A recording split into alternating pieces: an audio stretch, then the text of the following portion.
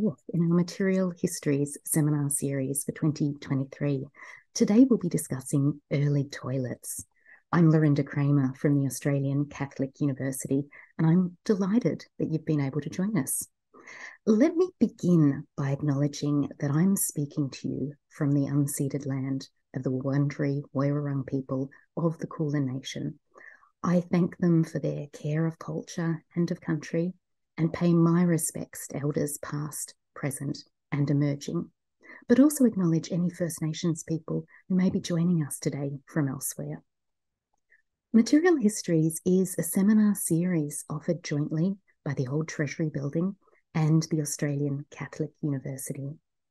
In each discussion, we explore an aspect of material history through an object or a series of objects. The seminars are open to anyone interested in material history, and we hope to cast the subject net widely in terms of both time and place. So if you're interested in contributing, please get in touch. We'll pop some email addresses on the screen at the end of the seminar. So just a few words about the structure of the seminar before I hand over to our chair today. I'm sure you're all well used to digital seminars by now, but just to confirm, this is a webinar format, so you will see and hear the speakers only. If you have any difficulties, please use the chat button at the bottom of your screens, and Katie, behind the scenes, will do her very best to help you out. And if you have a question, we really hope you will, please use the Q&A button. And of course, please keep those questions and comments courteous. And finally, a reminder that the webinar will be recorded. So it's now my great pleasure to introduce my colleague, Sally Fisher, who'll chair the discussion today. Dr. Sally Fisher is a research associate in the Gender and Women's History Research Centre in the Institute for Humanities and Social Sciences at ACU. She's a specialist interest in gender and culture in the late medieval and early modern period, plus an interest in material histories across diverse places and times. So Sally, over to you. Thank you, Lorinda. I'd like to join Lorinda in welcoming you today to our Material Histories seminar on early toilets. I'm joining you from the unceded lands of the Dja Dja Wurrung people of the Kulin Nation and pay my respects to their elders, past, present, and emerging.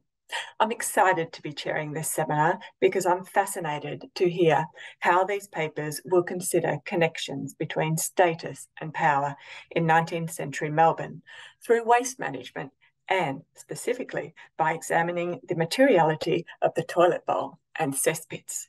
We're very pleased to have Dr. Sarah Hayes and Margaret Anderson with us to share their fascinating material histories. It's my pleasure to first introduce Dr. Sarah Hayes.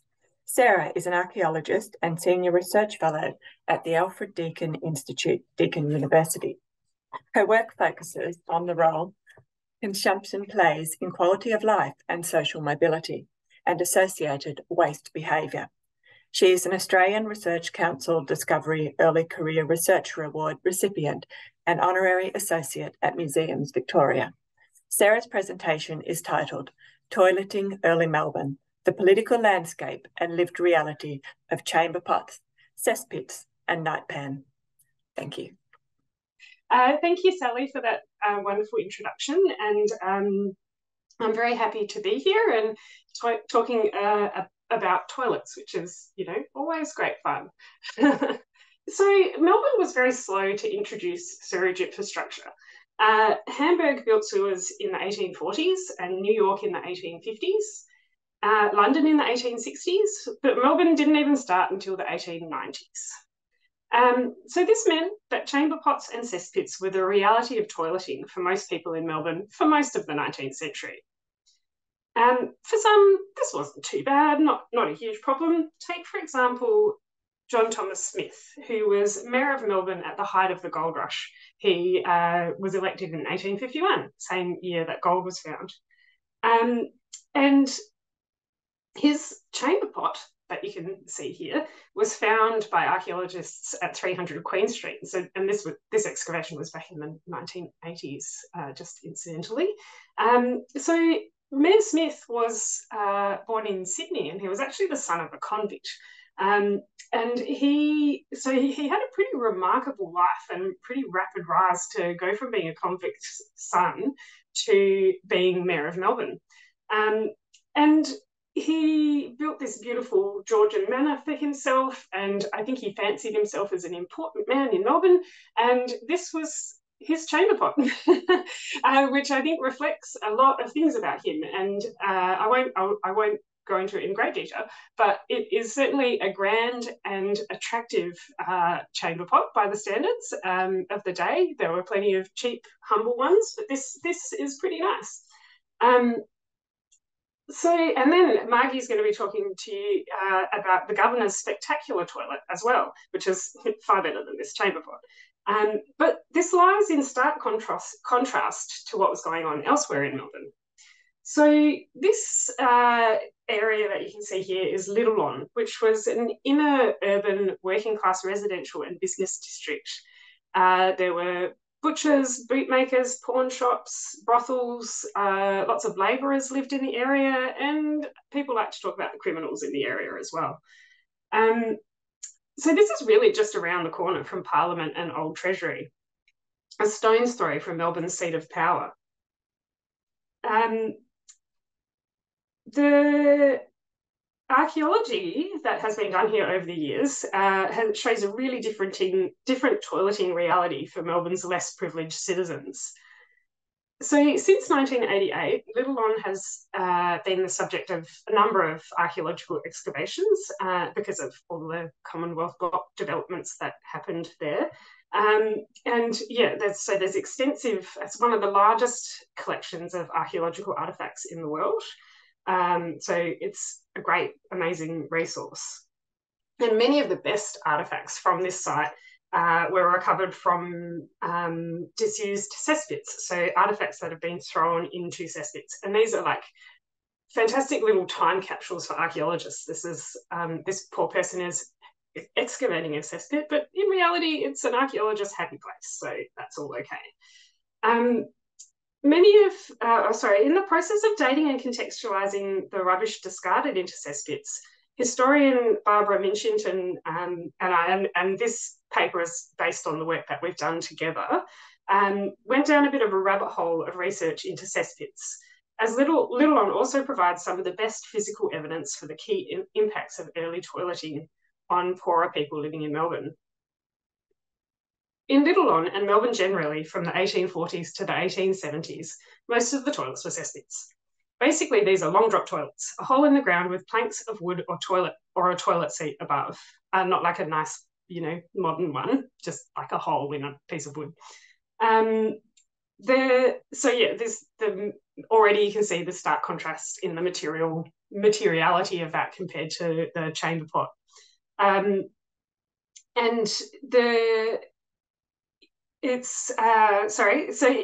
Unlike the long drops you've possibly encountered while bushwalking, Little Lon cesspits were mere steps from the back door of these very small properties, and they were, generally speaking, in very close proximity to your neighbour's cesspit as well. In some cases, they were even shared by multiple properties, so you didn't get your own cesspit, you had to share one with perhaps 4 other properties adjacent to yours. So it wasn't all gloriously decorated toiletware. The developments in the management of human waste in Melbourne are closely related to the gold rush, but perhaps not in the way that you would intuitively expect. After the rest of the world heard about Victoria's gold, the population of Melbourne soared, as I'm sure you all know. This is, if you live in Australia, you've probably heard this 1,000 times. In 1851, cesspits were simple unlined holes in the ground. In a sparsely populated settlement, this had the advantage of allowing cess to be gradually absorbed into the environment. But the rapid influx of people into Melbourne meant that the volume of offensive fluids flowing through the open drains and in the streets and seeping into cellars became an increasingly serious hazard over the course of the 1850s. And actually, counterintuitively, the availability of mains water from 1857 actually exacerbated the problem as people ran water continuously into their cesspits, diluting the contents and overflowing them into street channels. Diarrhea was the leading cause of death throughout the 1860s and 1870s. So, you know, this is stretching on for decades. Then there was the issue of flooding, which Melbourne is quite prone to. This caused the contents of cesspits to overflow, not just into street channels, but into people's cellars and, you know, bottoms of basements of their properties. This doesn't quite fit with the usual story of grand gold rush architecture and infrastructure, does it? It was all a matter of priorities. The booming population meant that roads and railways, bridges and piers had to be built along with houses. In this context, the Yan Yean water supply system for Melbourne was not only a major engineering feat in the 1850s, but also a very expensive one. The gold rush, which produced the need for both water and sewerage, took away the manpower that might have built them. Labour costs made the Yan Yean water system so expensive that the £200,000 grant for sewerage in 1853 got spent on water supply instead. So there were intentions even from 1853 to do something about sewerage, but yeah, the water mains just cost too much. This fueled a bitter and long-running dispute regarding who was responsible for building Melbourne's sewerage system. The Victorian government had the legal power to do it, but not the willingness to find the money just for Melbourne. The Melbourne City Council wanted it done, but had no authority to do it for the wider metropolitan area. And the councils of the outer suburbs, where the wealthier people lived on bigger blocks, said it was the inner city's problem. They didn't want to pay extra rates to solve a problem that wasn't theirs, even though many of these people were working in the city during the day and, you know, contributing to the cesspits. The fundamental difficulty was that the gold rush was primarily about people's hip pockets, and unlike private railways, toll bridges and purchased water, the cost of building sewage infrastructure produced no direct economic benefit for individuals. There was no profit to be made. Cesspits were foul to live with, and by the 1860s, they were widely accepted as being dangerous to health. Even though the reasoning here was wrong, they still thought it was the smell or miasma that was the problem. So if you may be thinking, what about the germ theory? Germ theory was introduced introduced in 1861. But it kind of, which definitely overlaps with the period we're talking about, but it took a long time for people to accept it and really buy into it and start making, you know, public policy decisions based on that theory. So it existed, but it wasn't in practical usage at that time. So for decades, all the Melbourne City Council could offer inner city people living with filthy cesspits were band-aid fixes, really. The first significant government intervention to the problem of leaking cesspits came in the form of a circular issued by the Central Board of Health to all local boards of health, including the Melbourne City Council in 1861. It outlined recommendations for two types of leak-proof cesspits. Bluestone clay-lined pits for those with sufficient money and space to build them. These were pretty big. And smaller buried barrel pits for those without. So basically using an old wine barrel and burying it in the ground and using that because a wine barrel is sealed. And for the bluestone ones, the clay lining created a sealed sort of environment.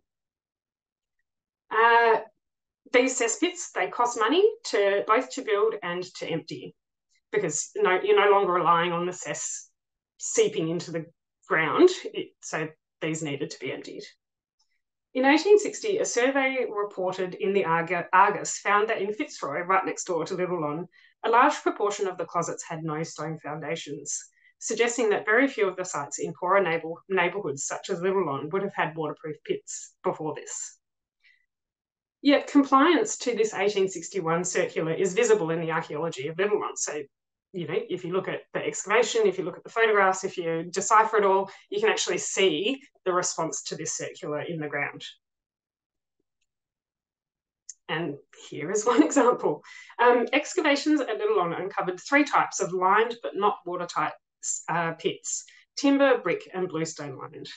But they also found the more expensive sealed bluestone pits and the smaller, cheaper barrel pits. the latter often buried inside the old leaky cesspits. So, you know, they're kind of upgrading. By the middle of the 1860s, another Band-Aid fix had been found, and this was the earth closet. So finally, we're moving above ground. And so addressing that issue of cess seeping into the ground in a more kind of comprehensive way. And this was an above ground pan with a supply of dry powdered earth to be placed over excrement. The downside was that the pans had to be emptied regularly, and the cost was borne by individual residents. Once there was an above ground alternative available, the Melbourne City Council was able to demand that owners of leaking cesspits remedy the complaint, but they still couldn't demand the closure of cesspits. It was the Public Health Amendment Act of 1867 which made overflow, leakage and seepage from cesspits actually illegal, and gave the Melbourne City Council the power to fine owners of leaky cesspits £20 and demand their closure. The Melbourne City Council began to issue closure notices in 1868, and this brings us to the issue of compliance. In 1864, when earth closets were available, 616 notices to remedy leaking cesspits in the city of Melbourne were issued in 6 months, and 590 of them were complied with. So that's 97%. That's pretty good. At a time when offenders could not be prosecuted for failing to comply, this suggests that most people wanted a cleaner environment. You can kind of see where some of these cesspits are being replaced and how, and the timing of it, that people are actually doing this off their own bat. They're not necessarily always waiting for the council to force them to do it. We have evidence that some of them are opting to do it because it's seen as best practice and they want to invest in improving the environment that they're living in. So people were choosing the best, most expensive available option. But in these instances, what's really interesting is that is done by owner-occupiers. So you're talking about people who are living in the house that they own. And that's something of a pattern that we see throughout this period in this area, that residential owners and those who lived locally replaced their leaky cesspits with watertight ones. And they also then upgraded to the above ground pits without being forced to. But it was absentee landlords, so the wealthier members of the community who lived out in the suburbs, who had to be coerced into upgrading their tenants' sanitary arrangements. So if they weren't living there, they weren't interested. When coerced, the owners were given 1 week to close and fill the cesspit with clean fill, usually household items, after a notice was issued. And so this is where we get all those time capsules of artefacts. And the artefacts by dating the artefacts, we can see that when these when these notices were issued, people really were filling the cesspits within a very short period of time. So within the week that they've been issued the notice. And so through this process, the absentee landlords are finally being forced into taking action. But for all of this progress, cesspits remained a health hazard because the 1867 legislation only introduced a municipal night pan collection service in 1870, but it cost money to close and fill the old pits and replace them with pans. And it seems that many landlords were reluctant to spend the money on tenants. It kind of occurred to me that if you've ever rented in Melbourne, you might let out a knowing sigh here, the difficulty of getting things done in a rental property. It wasn't until a nightman and his son were asphyxiated clearing out a wealthy man's perfectly sealed concrete cesspit in 1875 that Parliament found the political will to legislate for the forcible closure of cesspits, not just the leaky ones, but all of them. The angry tone of the coroner's report is an indication of how long he had been agitating for action. Yet another decade went by before the government set up the Royal Commission that eventually resulted in Melbourne getting a proper sewerage system in the 1890s. In the meantime, the Public Health Amendment Act of 1876 allowed the Melbourne City Council to close all the underground cesspits. But the above-ground pan system was little better in terms of public health. The worst typhoid epidemics actually came in the late 1880s, pushing the Royal Commission to take action. but it still took the skillful machinations of Alfred Deakin to get the MMBW set up in a workable way before Melbourne finally started its underground sewage station, and that's only started. The implications of the lack of sewage for human health did at least get discussed in Melbourne's seats of power, but that wasn't the case for environmental implications. The impact of all this overflowing excrement on waterways, which Margie's going to touch on a little bit as well, and the environment didn't really get a look in at all. This is perhaps not surprising, given this was the booming era of the gold rush and characterised by extractivist, capitalist colonial ideas. The introduction of sewers and flushing toilets solved one problem, that of human health, but introduced another one that we've still failed to solve 130 years later, that of clean drinking water being used to flush toilets. So just in conclusion, the story of Victoria's gold is the story of money, but it was not evenly distributed, and it was not necessarily used for public good. In particular, the influx of wealth did not produce much needed waste infrastructure. The history of Little cesspits illustrates how something as fundamental as waste disposal could be moulded by personal financial interests and public politics. There's a link here to the fact that more people have mobile phones than access to toilets today. Railroads and water supply were quickly set up in Gold Rush Melbourne because they were directly related to making money. Sewers were just about poorer people not dying, so the men in power who used cesspits while in the city for work just didn't take the problem for people who lived in the city seriously. They could go home to their comparatively spacious properties in the suburbs where housing was less dense and cesspits worked okay.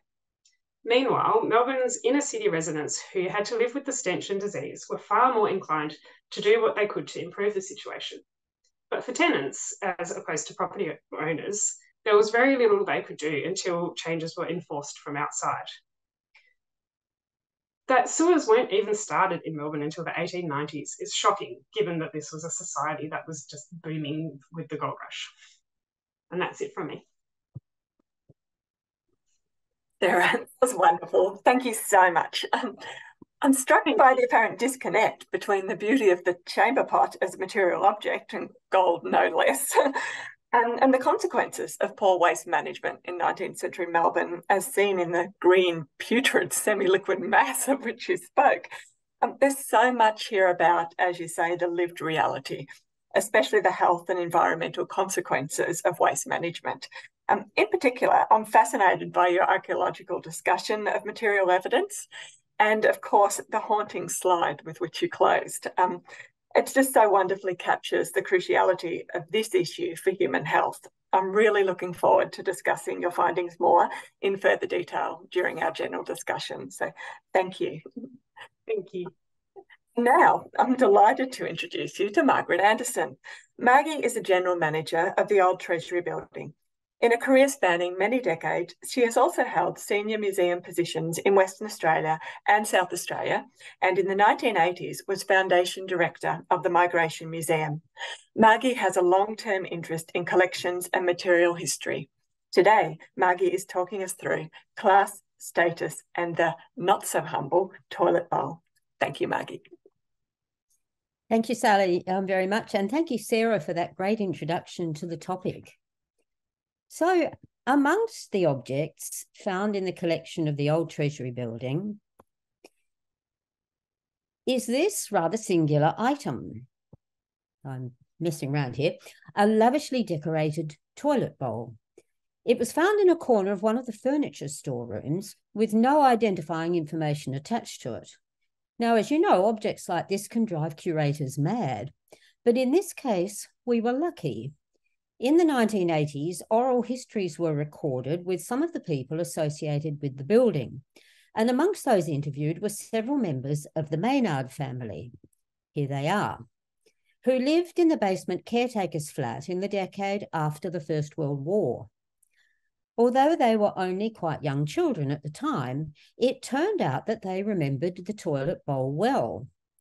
I'll tell you the full story later, but for now, the important thing to know is that this was the bowl of the governor's exclusive toilet. Now, as you can see, it was indeed a thing of beauty, as toilets go. It's made of glazed earthenware with an underglazed printed pattern of red and yellow chrysanthemums. The leaves and flowers are rendered with enough botanical accuracy to make them recognisable, although we don't know whether they had any symbolic significance beyond that. Still, it was quite a lavish toilet bowl for a government building. Now, these days, of course, we tend to favour a rather less exuberant form of toilet architecture. But in the 19th and early 20th century, decorative bowls like this were very much in fashion for those who could afford them. For as with every other commodity, the fittings of one's closet, as in water closet, not cupboard, reflected one's status. One enterprising English manufacturer offered bowls in two qualities, the cottage and the castle. Our bowl, I suspect, tends towards the castle end of the spectrum. Now, as you may know, the old Treasury building was commissioned in 1857 primarily to store the gold ore that was flooding into Melbourne. By then, the original Treasury building in William Street, which was quite modest, had proved inadequate to the task. And every other secure bank vault in Melbourne was full to overflowing. So it was decided to build a grand new Treasury adjacent to the Parliament of Victoria, but with the added function of providing administrative offices for the Chief Secretary, the Treasurer, other ministers, and most importantly, the Governor and Executive Council. And construction began in 1858. Now, you might assume that a building designed to accommodate so many people, and such important people at that, would include toilet facilities as a matter of course. But to our great surprise, there was no sign of any provision in the earliest plans of the building. The first plan for the ground floor, where it was intended to accommodate the Governor, was drawn in November 1857 and made provision for something called a strong closet. At first, we thought this might have been a water closet, perhaps with a strong room behind, but the configuration of the rooms didn't bear out that assumption at all. It also seemed odd that a water closet should be entered from an internal corridor and not set against an outside wall for ventilation. We then looked elsewhere in the building, but could find no reference to other closets, water or otherwise. At that point, we looked into the plans for the government printing office, which was constructed just behind the Treasury building in 1857. This was a large structure intended for many workers. But once again, there were no toilet facilities of any kind visible on the initial plans. It's not as if the Treasury's young architect, John James Clark, was unfamiliar with water closets. They were not new in the 1850s, having been around since they were first patented in the late 18th century. We know from extant plans that Clark had included WCs in designs for 2 Carlton residences that he drew up earlier in 1857. More to the point, he included a quite commodious water closet in addition to the government printer's residence in the printing office in July 1857. So we were left scratching our heads about what was envisaged for all the government workers who were busily moving into the new Treasury from June 1862. What we do know is that a contract was let in July 1862 to one P. Cunningham for the, quote, provision of water closets, etc. at New Treasury. The sum specified in the contract was £145, quite a large sum for water closets, you might think, especially as we can find reference to only 2 at this time. Indeed, you could build a respectable house for that in 1862. But it seems likely that the contract included modifications to the building on the ground and second floors to accommodate new water closets. The closet on the ground floor was indeed installed in the space initially described as a strong closet, while the second floor closet was probably installed at the northern end of the building, since it appears there in later plans. And some years later, a third closet was installed on this floor at the southern end. But there was nothing on the first floor or in the basement. Now, sadly, we've been quite unable to discover any other details of these first WCs or any correspondence to explain why they were installed retrospectively. But regardless, 2 WCs seems like a very small number to accommodate the number of workers in the building, even by 1860 standards. By the 1920s, the governor's loo was apparently sacrosanct, but we really have no idea if that was the case in 1862. And nor, when he finally moved into the building, was the governor actually accommodated on the ground floor as originally planned. As The Age succinctly put it, owing to the altered circumstances of the colony, by which we assume the fact that the alluvial gold had dried up, leaving the Treasury somewhat cash-strapped, it has been found necessary to compress the accommodation of the Treasury Department and to make room for those of the Chief Secretary and the Registrar General. The Governor and the Chief Secretary were shunted up to the first floor, leaving the Treasurer and his department occupying the ground floor. Now, since, if you remember, there was no WC on the first floor, this meant that the Governor and the Chief Secretary had either to go downstairs to use the loo or traipse up the steep, narrow side staircase to the second floor. For it seems that the grand central staircase that was envisaged in J.J. Clark's 8057 plan to service all floors was another casualty of the cuts. The central staircase ends at the first floor. On the plus side, though, this also meant that their excellencies were spared the discomfort of working in close proximity to the water closets, which in 1862 were a far cry from their later equivalents. Over the years, there were many requirements in work plans to, quote, improve ventilation of the ground floor closet, which, if you remember, was completely enclosed. So how did these water closets work? As Sarah has explained, Melbourne was not deep sewered until the late 1890s and into the 20th century. In the meantime, most people in the 1860s were using privies located over cesspits, and she's told us all about those in wonderful detail. However, wealthy people might install water closets, which used water from an overhead cistern to flush away the contents of the toilet bowl. At this time, their efficiency was less than perfect. The main problem being that the water from the cistern was released with insufficient force to do its job properly. Enough said. The hole then emptied eventually either into a cesspit located under the building or into a drain that ended up in a cesspit somewhere else.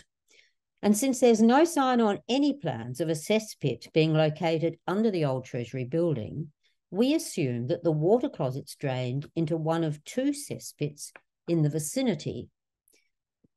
An 1872 plan shows a modest cesspit located near the rear entrance to Parliament House, opposite the intersection roughly of Tasma Terrace and MacArthur Street, while there was a much larger pit or 2 pits located downhill in the Treasury Gardens. These pits might also have had privies associated with them, since the ordinary folk who worked in these government buildings had to go somewhere, and we hope that they weren't just nipping behind trees in the gardens. Where they went improved in 1868, when a contract was let to install a series of earth closets abutting a new perimeter wall constructed to the rear of the building, and this can be seen in a photograph taken by Charles Nettleton some time later. Now, as Sarah explained, the earth closet was the rather ingenious invention of the Reverend Henry Moole in 1860. It consisted of a wooden seat over a bucket with a box alongside containing earth or ashes. Users sprinkled a scoop of earth into the pan after use. An improved version featured a hopper above, which was filled with earth or ash. When a handle was pulled, a layer of earth was released into the bucket, which was emptied periodically by a nightman. The earth or ash, as Sarah explained, was intended to help contain odours, which those in 1860s Melbourne still thought to cause disease. And large numbers of earth closets were installed in Melbourne from the mid-1860s.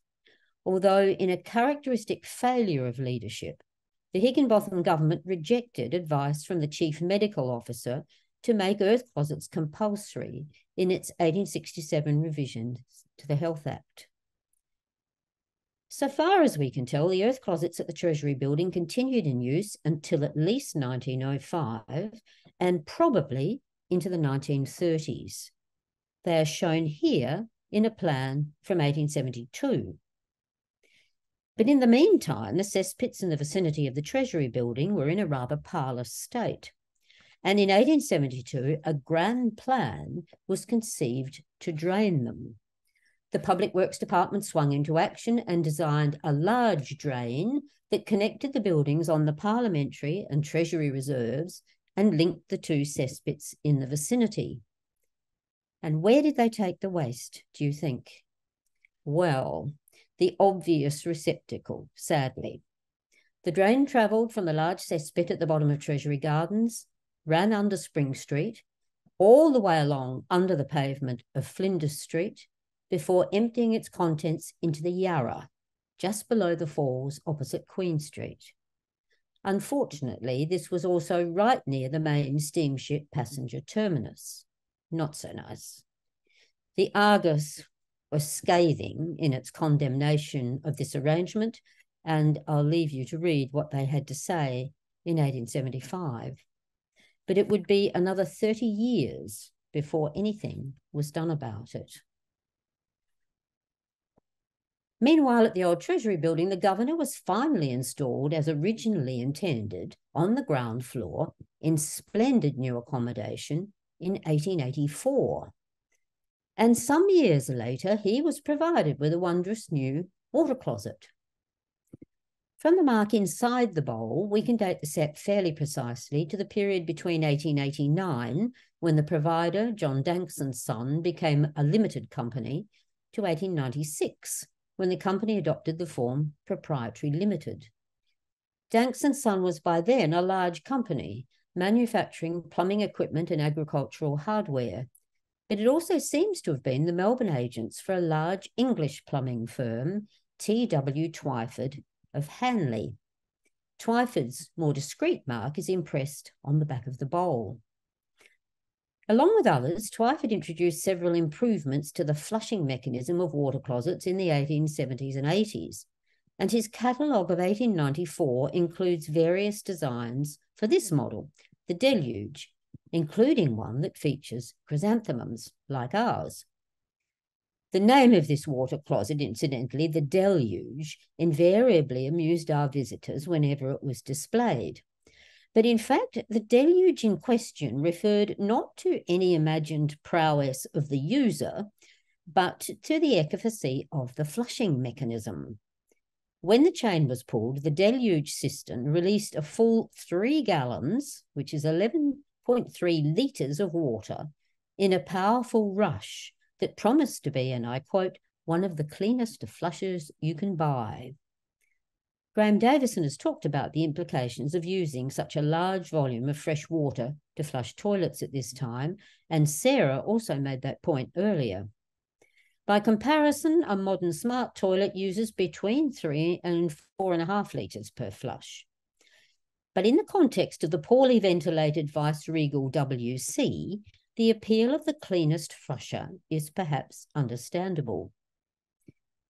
Now, we don't know precisely when our deluge was installed, but it is tempting to speculate that it was acquired in advance of the anticipated arrival of a new governor, who was also a senior peer, the Right Honourable the Earl of Hopetoun, in November 1889. He's shown here chairing an executive council meeting in 1890. By then, the 1862 water closet was undoubtedly showing its age and almost certainly didn't live up to the imagined expectations of an earl. Now, whether the deluge ultimately proved acceptable to His Excellency, we don't know, although an annotation to the plan that would eventually connect the Treasury building to Melbourne's deep sewer suggested that the old problems persisted. Now, you probably can't read that, but what it says is that there was another requirement for, quote, the ground floor WC to be efficiently ventilated. Now, as you may know, the government offices and Parliament House were not connected to Melbourne's sewerage system in its first years. In fact, it would be 1905 before that happened, and the waste from our political leaders finally stopped polluting the Yarra Basin. The deluge remained in place throughout this time and seems to have continued in use until about the 1970s, when this, the only photograph we have of it in situ, was probably taken. By then, it was shabby and much diminished, with its original matching cistern replaced by a modern push-button model and since lost. By some quirk of fate, the bowl itself was not thrown out, but stored in a back vault for posterity. And that is pretty much the end of our story. But I did promise you one final toilet tale, as told by the Maynard kids. There were 8 Maynard children who lived in the caretaker's flat in the basement from 1916 to 1928. Here they are again. As you might expect, they were strictly forbidden to roam about upstairs, and that applied particularly to the governor's suite. Well, what could be more enticing to the average child? As they told it, sometimes they would pluck up the courage to creep up the dark side stairs after hours and explore the rooms above the basement. And like all small children, the lure of the governor's WC was apparently irresistible. I guess it was in stark contrast to the earth closets below stairs. So every now and again, in a childish act of class defiance, perhaps, one of the children would dare to have a surreptitious pee in the governor's loo, to their great collective delight. They still remembered the thrill of it after all those decades. My only hope is that whichever child was responsible resisted the temptation to pull the chain afterwards, because the noise of the mighty flush of the deluge was likely to echo around that empty building in the dead of night and decidedly give the game away. So there we have it. Delving into the stories behind the governor's chrysanthemum WC has revealed what is effectively a micro-history of Melbourne's grubby story of human waste disposal, and confirms, if we ever doubted it, that class pervaded every aspect of colonial life, even in the lavatory. Thank you. Margie, that was brilliant. Thank you so much. Your paper serves as just the perfect call to historical inquiry through material objects and how the discovery of an object can lead to such rich insights into a particular historical moment. Again, too, this theme of creating an object of such beauty for waste management as though seeking to distance it from the reality of ash and dust and cesspits, or to bridge the connection between the beauty of the building and the streets beyond. I'm also fascinated by your ability to trace the journey of an object, in this case, as you put it, the not-so-humble toilet bowl, and situate it within a longer story of a building and a city. So we'll open to questions from the audience for both Margie and Sarah in a moment, and I encourage everyone to start typing their questions into the Q&A function. But before we do, I'm interested in briefly exploring the similarities and differences in your approaches to working with objects. In this case, items that we rarely think about or dismiss or are even embarrassed by, but that tell us so much about how people lived. Could I encourage you, Sarah and Margie, to respond to each other's paper, perhaps with a question or reflection about what struck you the most? Thanks.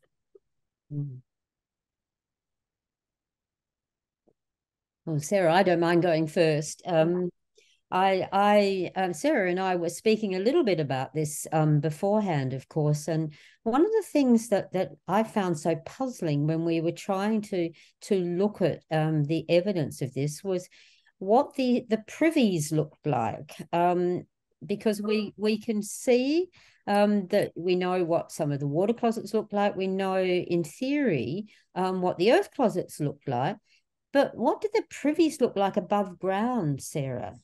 Do you know from photographs? Or did anybody take pictures of them? Not in this period. I think there's virtually, well, certainly we haven't come across any historical records that show the what they look like above ground. You only get the plans with that little square that says cesspit. You don't get an indication of what then existed above ground. And also from an archaeological perspective, of course, because you're looking at what's below ground, really. So in this instance, it had been a car park that had existed over the old archaeological site. And so any buildings, anything that was above ground was gone by the time the archaeologists were looking at the evidence. So the evidence the archaeologists have are also, you're talking very much below ground. And then as you move sort of into the turn of the century, you start getting some photographs of the area. I think the slide that I showed early on had a couple of photographs on it, but those, yeah, they're more from around the turn of the century. And all of the photographs are very much on the main streets. So you don't really get the laneways or what's behind the buildings. So yes, we don't really have any direct evidence, either archaeological or historical, of what they look like above ground, which is frustrating.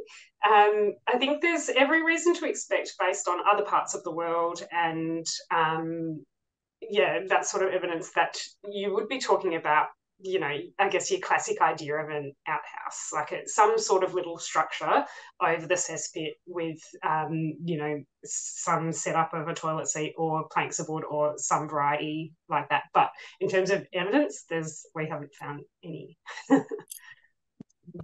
Oh, thank you, Sarah. And Sarah, do you have a reflection on Maggie's paper? Yeah, look, I do. My question is possibly a bit of a funny, cheeky one, but I certainly have looked into a little bit about the fact that what people were wiping with, and you know, ripped up newspaper, leaves, old rags, things like that. And so I was wondering whether you have come across any information about whether the governor had anything better than newspaper, or not. It's interesting because one of the questions that's come through to both of us is what was used as toilet paper throughout the century. And of course, you know, I can't answer the throughout the centuries too well, although I've read a little bit about it. All sorts of things is the answer, depending on where you were. But there was in the 19th century something that was marketed as medicated paper, which was what we would now call toilet paper. But it certainly wasn't sold in grocer shops or anything like that. In fact, it was sold as a sort of not quite medicine, but by pharmacists. And it was very expensive. And so ordinary folk, the folk knowledge is that people cut up newspapers. And in fact, we know that happened. And I can tell you a tiny, funny little story about that in a minute. But the quick answer is we don't know. We haven't been able to find any note about whether toilet paper was supplied to the governor, or indeed whether there was a contract to supply this medicated paper to Government House, which would be the other, or Parliament House would be the other indicator. But we haven't given up. We're going to keep on searching and see if we can find it, because somehow I can't really imagine that the chrysanthemum loo went with cut up newspaper. But maybe that's just me making an assumption. But can I tell the very quick story? It came from one of our people who works at the Treasury building, Hannah Viney, and it was told by her grandmother who grew up in Dandenong. She was a teenager there in the 1950s, still had a long drop toilet out the back, and it was her job to cut up the newspaper squares.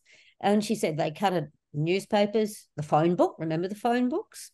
That went out the back as well, store catalogues. But the Women's Weekly was sacrosanct. She was not allowed to cut up the Women's Weekly. And I thought that was a lovely story. Oh, that is, I love that. And actually, thank you both. And that leads into, we're getting some wonderful questions coming through in the Q&A. So I'll just post some of these. But your story, Maggie, feeds into some of this, the theme of gender and the differences here. So one of the questions that I have, first, thank you both for fascinating and fun papers. And it is asked, would either of you like to reflect on the gendering of toilets, private and public, in both a functional and cultural sense? And so we noticed that row of urinals in the OTB.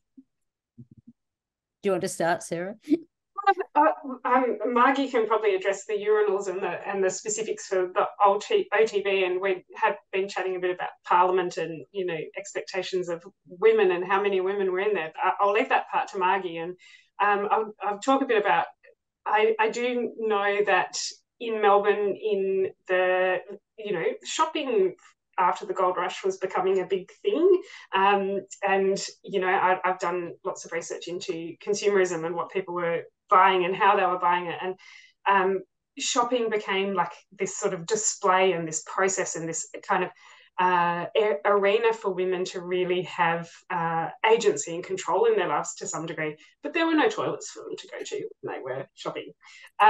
So I believe, oh gosh, I can't quite remember where, but I almost believe I remember reading something about women having to get home not shop for too long because they needed to get home. But yeah, there certainly weren't any toilets for women in the gold rush period in the shopping districts in the middle of Melbourne. And I think, Margie, maybe you want to share that bit about the dates of when, because that's yes. Yeah. there was a public toilet for men was built outside the post office in Burke Street in 1859. But the first public toilet for women was not built until 1902, which is staggering, isn't it? But by then, of course, the new department stores, that was one of the big attractions of the big department stores when they started to open, that they had toilets in them. And so the women, especially, that was seen as a big draw card to the department stores because the women could go there. And before that, some of the anecdotal evidence, which I think came from a rather remarkable, I forget her name, an historian in Dunedin in New Zealand who wrote about women public toilets, and she said that at a time when women's underwear was not sealed at this time, so women's drawers were open, that it was not uncommon for women to just stop over a gutter and just urinate if they had to, because their skirts hid what was happening. But it's not a pleasant thought, really, quite apart from anything else, is it? But it's in terms of the gendering of toilets, I think we know very little about the private gendering of toilets, apart from the fact that I think that the chamber pots that you talk about, Sarah, there were also chairs, weren't there, that were available with chamber pots in them, and they were seen as being a kind of a middle class answer to some sort of privacy. But as far as we can tell, the earth closets and things that were built, apart from the row of urinals, as Deb has pointed out in her question, obviously they were for men. As far as we can see, the earth closets were just used by everybody. And we don't know when women were first employed in the Treasury building, but I do know that there were women employed in the printing office. And from the 1850s and 60s, they were sewing the books together and doing other jobs like that. And so presumably they were using whatever was available, whether they were the earth closets or before that, the privies. Thank you. I mean, I feel like this is one of those occasions where the two papers have just worked together so beautifully. And I think that is probably partly why we have generated more questions than we have time to answer. And I am sorry that that is the case, because I'd love to be able to continue going through some of these discussions, particularly when we're getting to women and gender, I guess my interest. So what we can do, though, is we can collect those questions and answer those. So we can certainly do that. But I'm aware that we're running out of time. So to close, I'd like to really thank Sarah and Margie for your terrific papers. I've enjoyed them so much. And this seminar series has just covered so much in the realm of material histories. And we know that material things encompass the mundane and the utilitarian. And what could be more mundane and utilitarian than the toilet bowl and waste management? However, not so. You've given us wonderful examples of why these objects can tell us so much about life in early Melbourne: class, status, health, environmental concerns, and gender. All issues which rightly continue to capture our attention today. So I'd also like to thank the team behind the Material History Seminar Series at the Old Treasury Building and the Australian Catholic University. Our next seminar in the series is on 2 material histories of the Second World War, to be held on Friday, the 10th of November, 2023. We'd love it if you could join us. So please let me thank you for your attendance, interest and participation. We've greatly enjoyed having you with us. Please have a look at the Material Histories page on the Old Treasury Building website for future seminars, or if you have an idea for a future seminar. So thank you again, everyone, and enjoy your afternoon.